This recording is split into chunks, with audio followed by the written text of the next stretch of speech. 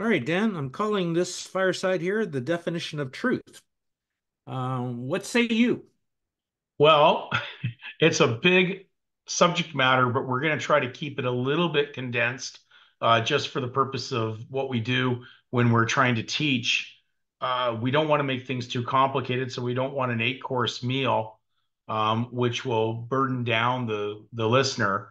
So we're going to try to keep these sessions actually, hopefully within, you know, at the most several minutes, but not into an hour or more or anything like that. Those are too intense, I think. We kind of have those teaching sessions, put aside to the Zooms, the 4 week Zoom sessions for that reason. So if people are going onto this video right now and you haven't attended the Zooms, certainly I recommend you do so. They're free of charge. It's certainly up to you if whether you want to gift or support it. And At this point, we're just here to make sure that we do a thorough, week by week educational. That by the fourth week, you're actually at least have a basis or a foundation of truth, not a foundation of fiction, which is what the world you're surrounded with is basing its existence on. So, anyways, truth is an interesting word. I'm going to take you into Noah Webster's 1828, and it says, truth. It says it is from trust, faith, fidelity, and interesting, it says to marry. Okay, which it's an interesting definition for that reason. So when we're looking at it's also conformity to fact or reality. And when we go a little bit further down, we get honesty, we get correct, we also get real fact or just principle, real state of things. And it also says, basically it relates to a few scriptures that Jesus Christ is called the truth. So you can understand or comprehend that your Christian name would represent truth. It also has to do with good faith. We also have in the fourth definition in the 1828 veracity, purity from falsehood. Okay. So it's interesting. It says purity from falsehood. In the world of legal, we put on a false hood or wear a mask. And therefore, that covers up the truth so that you do not see the truth. And therefore, you're in legal bondage. You're not free or have been liberated from what we call legal or sin or debt.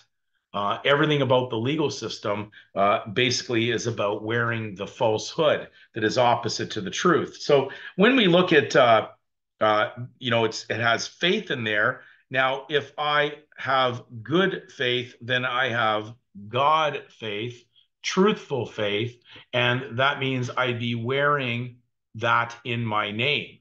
And therefore, your Christian name, because Jesus Christ is truth, and the truth will make you free upon acceptance of Him and wearing that highest level of kingdom sovereignty.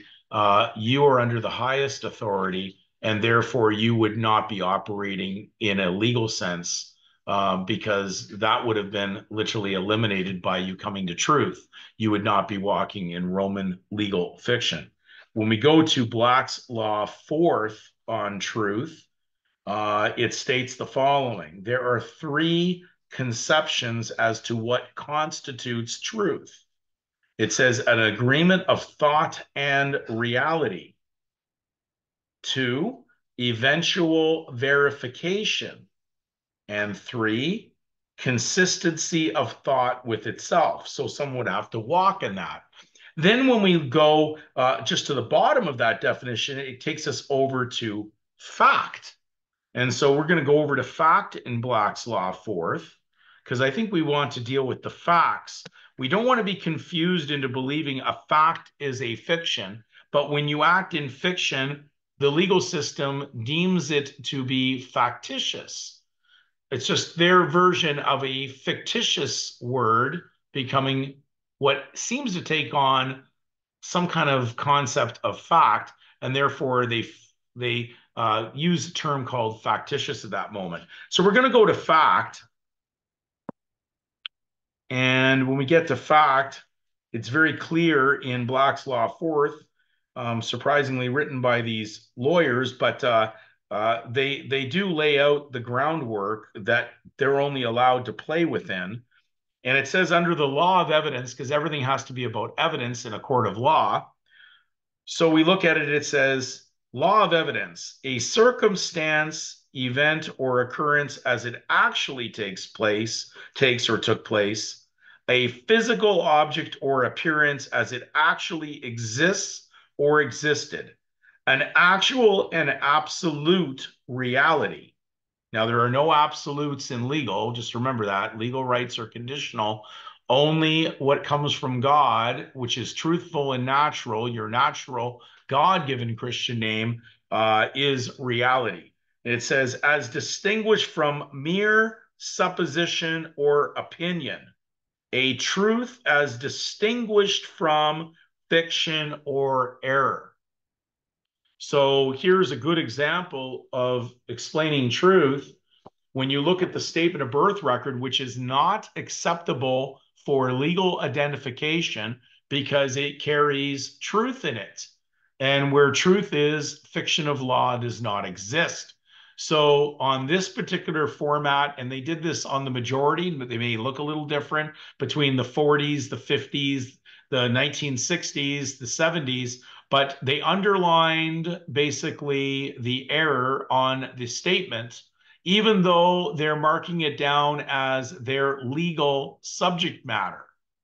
Christ is the subject matter of truth, your God-given, your given name, which is a fact, not a fiction, is the subject matter of truth. In fiction, the legal state assigned surname, or what is implied to be assigned upon you, or hoping that you will take it on, it's just offered. It's not something that is actually really given. It's not really gifted to you. It's just in a format of being assigned and hopeful that you will act upon it at age of election, legal election, and literally push play in the subject matter of debt. So this is just a framing. You can notice it's just a frame.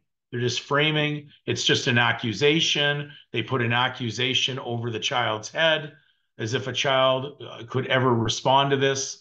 And then they just wait to see if you act on the accusation.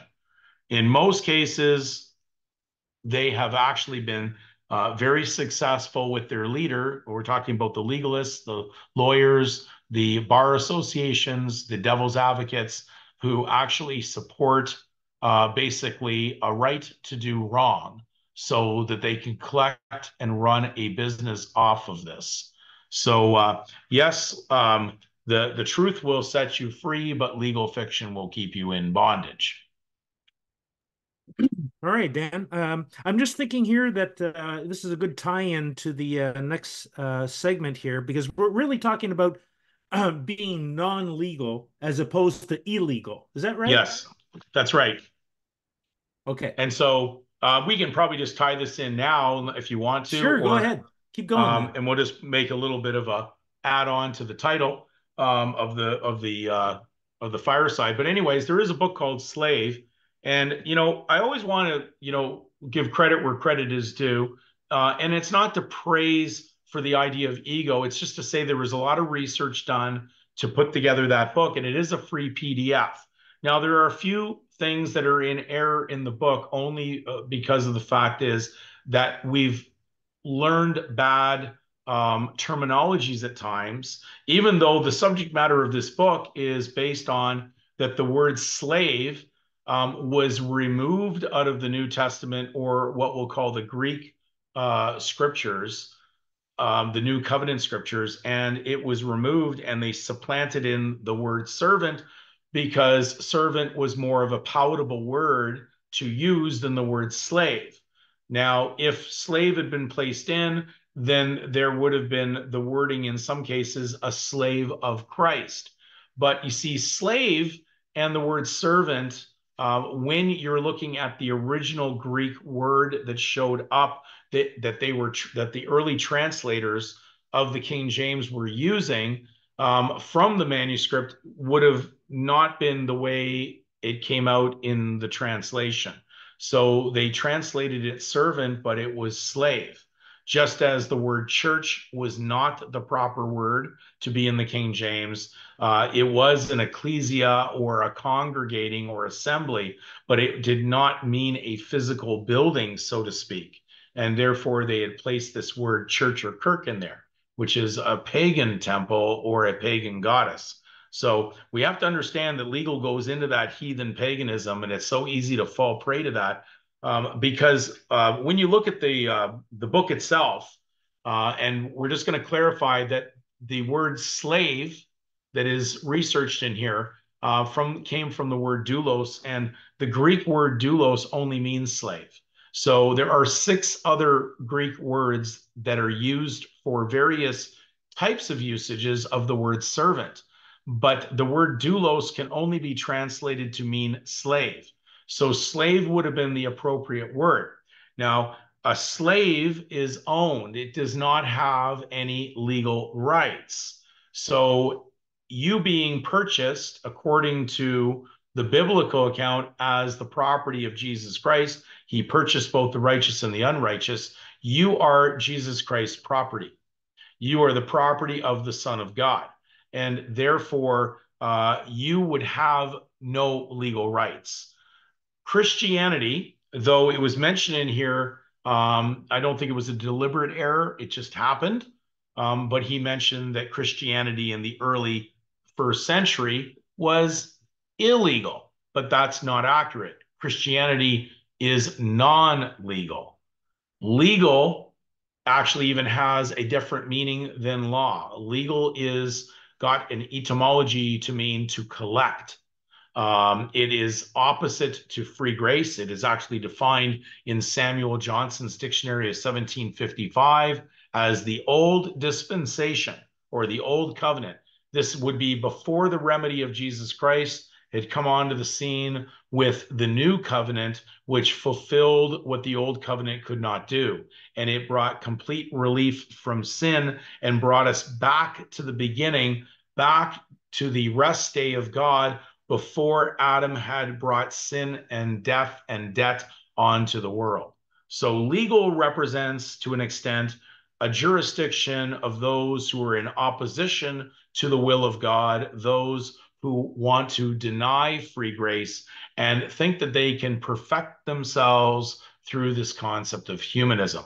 But legal, no, Christianity is not. It is non-legal. It is not illegal. For Christianity to be illegal, it would have to have been in the legal category of jurisdictional control to be that. But Christianity is nothing to do with the legal system.